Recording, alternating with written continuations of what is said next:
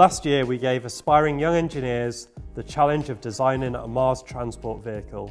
On a planet where temperatures can drop to -130 degrees Celsius and there's no breathable oxygen, this was no easy task. Over 150 incredible designs were submitted, but only the top entrants were picked to win a once-in-a-lifetime opportunity. Which brings us to today. Welcome to Royal Air Force Coningsby. Let's go meet the prize winners and have a tour around a Typhoon jet.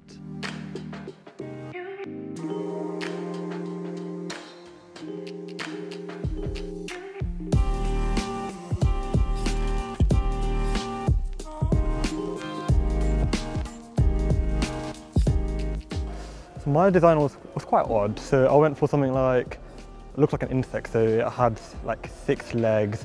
It had a massive like circular section and like a really small head. So it was quite like a spider.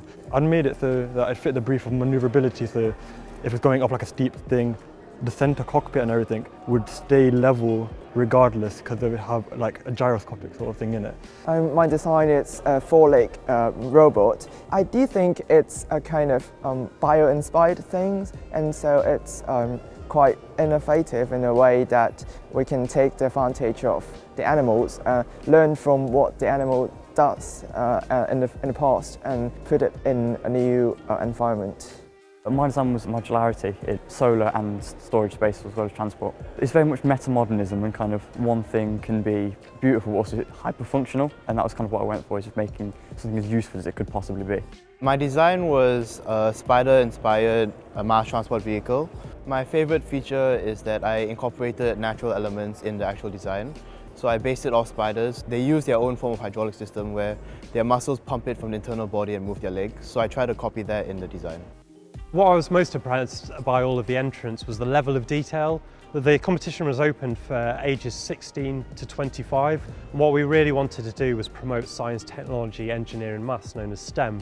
But some of the detail, there was pages and pages of technical formulas, information. I was really impressed by that, just supporting the diagrams and the information, and it made it really credible.